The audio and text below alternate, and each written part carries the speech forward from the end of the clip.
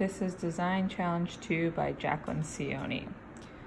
We will be discussing the folklore that management is or at least becoming a science and profession. By almost any definition of science and profession, this statement is false.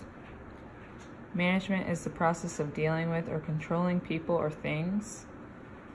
Science involves the enaction of systematic, analytically determined procedures and observations. And profession is a paid occupation that involves prolonged training and a formal qualification and involves knowledge from some department of learning. For example, Jesse is a manager at a retail store.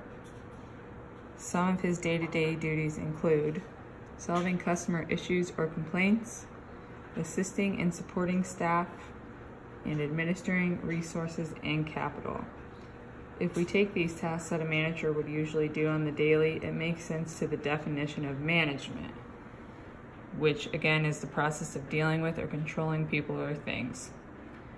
When applied to science, if we don't know what procedures are used, we can't prescribe them by scientific analysis.